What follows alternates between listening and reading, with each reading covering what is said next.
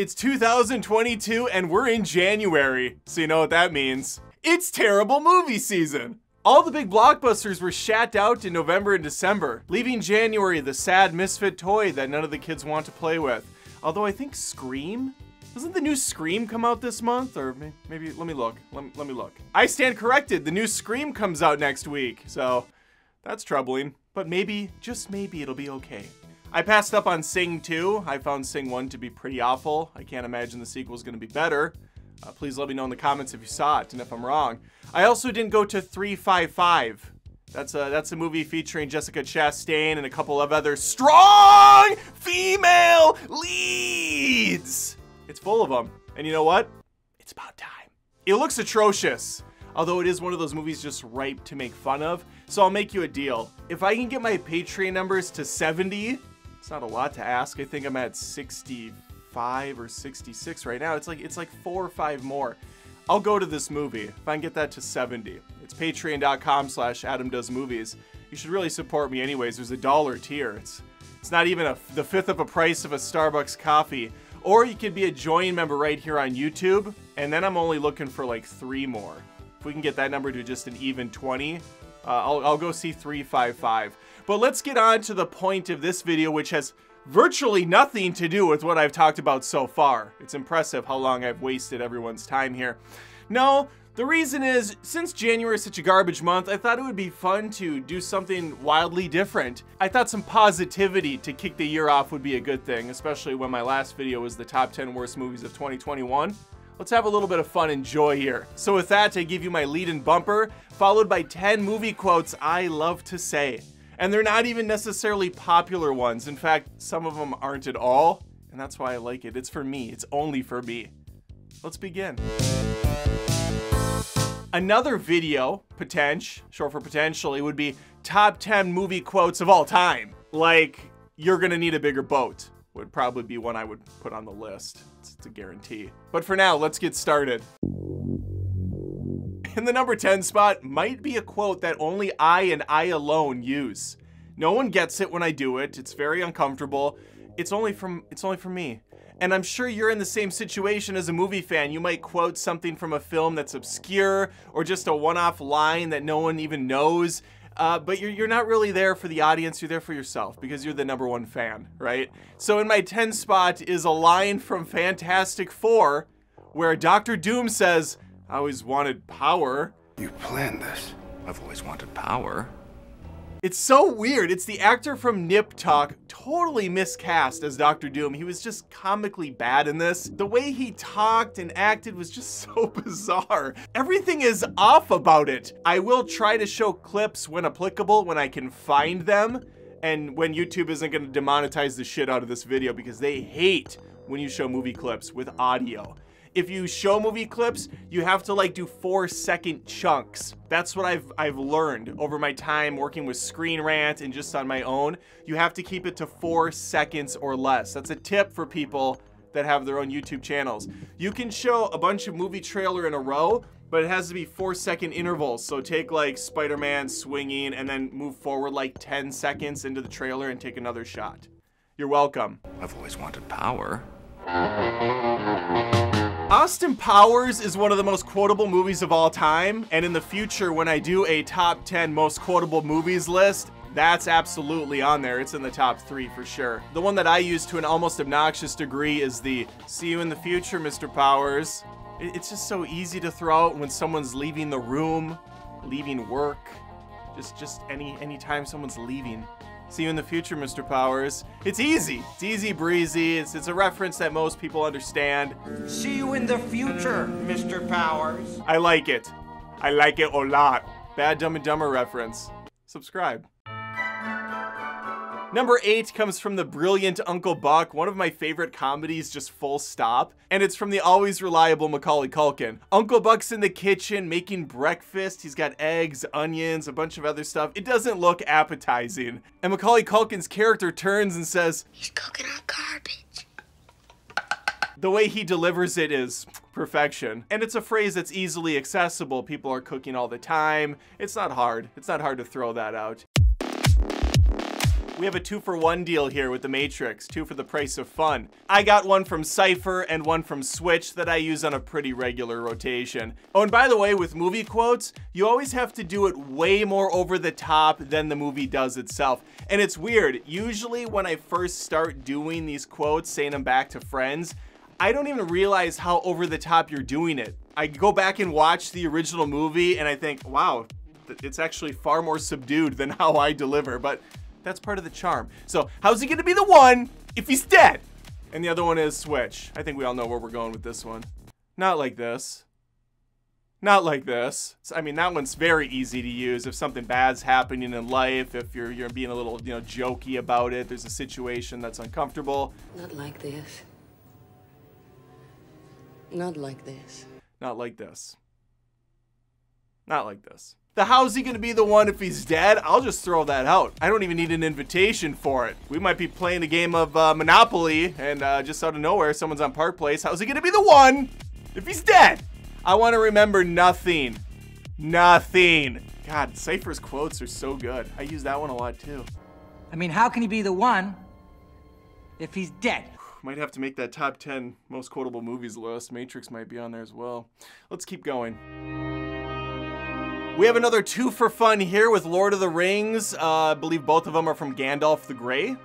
At the time he's gray, not Gandalf the White yet. We have Fly You Fools. I like to bring out the accent. I like to get into character when I do it. I'm not gonna do it now because I'm not in the mood.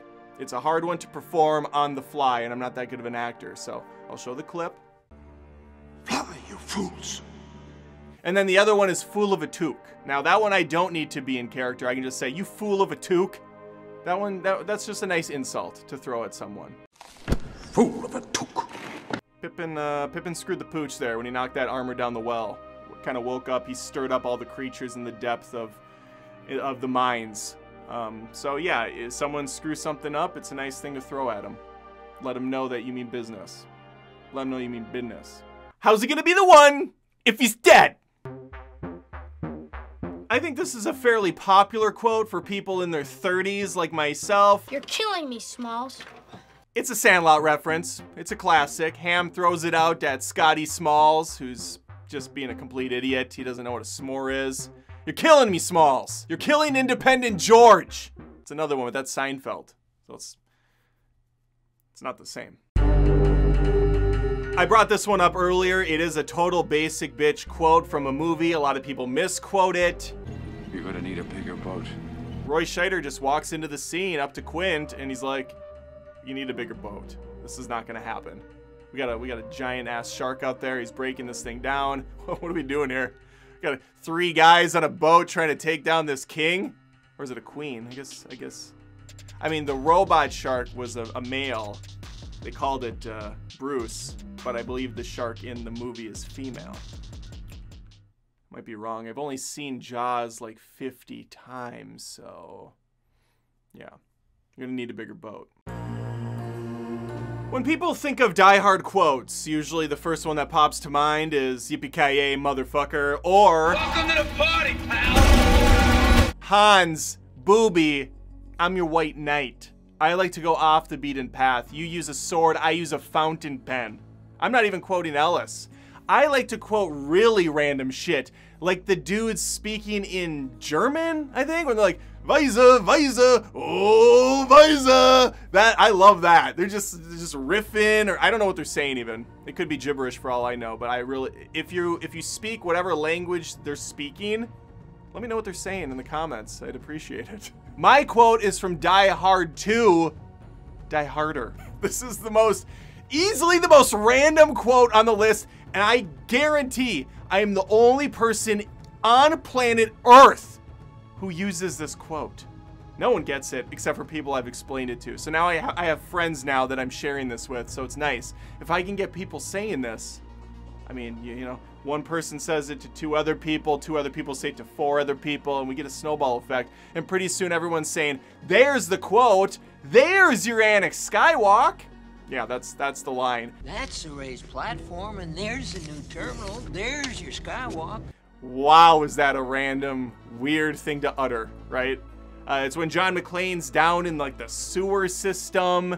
old man Marley or whatever his name is, he's sweeping. He doesn't usually get, you know, tourists down there. And he just happens to have the schematics for the new Annex Skywalk that's being built. And he's like, there's the tunnel, there's the shaft you need to go in, there's your Annex Skywalk. And he's just so excited about it. It's great. I looked it up. Tom Bowen is the actor. He played Marvin. Good old reliable Marvin, one of the greatest custodians to ever walk the earth. How could you possibly use this quote in a public setting? Well, for starters, you have to have no self-respect. Check, right? Done and done. Secondly, you can't be afraid to say something that no one's gonna understand. You have friends that understand the reference, then it becomes a little bit more of a ball game that everybody's invited to watch instead of a one-man show. There's a lot of opportunities to use this quote. Someone doesn't know how to get somewhere. You bring up Google Maps. You say, there's the directions you need, there's the house. There's your skywalk. And let's go on to the next. Dry land is not a myth! I've seen it! Kevin Costner, Waterworld. That's not a quote from Waterworld. In fact, I don't think it's even a quote in Waterworld. That's a quote from Jim Carrey as Chip Douglas in The Cable Guy. I wouldn't be surprised if that's a line Jim Carrey just pulled out of his ass, because as far as I can remember, and it's been 84 years since I last watched Waterworld, but I don't remember Kevin Costner was saying dry land's not a myth. I've seen it. He might say something similar, but I don't believe that's ever uttered. So, Jim Carrey's dry land's not a myth. I've seen it. I like to throw that out. I like to use that. My number one favorite line to quote is from Harry Potter and the Order of the Phoenix, when Harry's on the ground like a little bitch. Voldemort's back, he's over him, presiding over him with his wand, and he says, "You're a fool, Harry, and you will lose everything." That's not the line. I'm leading into it, although I do like to utter that too. It's when Harry gives his retort to Voldemort. He's looking up on the ground. "You'll never know love or friendship, and I feel bad for you." We always do it in a really, really over-the-top way. Really pronounce those words hard. "You'll never know love or friendship."